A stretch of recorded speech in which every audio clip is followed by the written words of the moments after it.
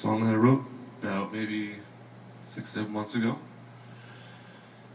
Some things were happening then that really hard to explain.